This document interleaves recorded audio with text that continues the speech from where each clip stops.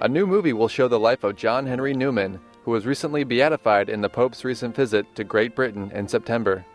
Italian writer and director Liana Marabini brings us The Unseen World, which she says is a story of chastity and spirituality. Well, I dreamt a long time to make this film because I love so much Newman that I wanted to share him with other people, not only with lay people, but also with the priests. And why that?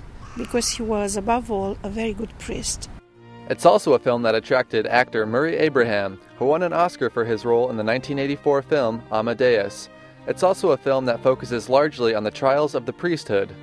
The wonderful priests that during the history, during the centuries, make the church a huge institution, a huge moral and spiritual institution.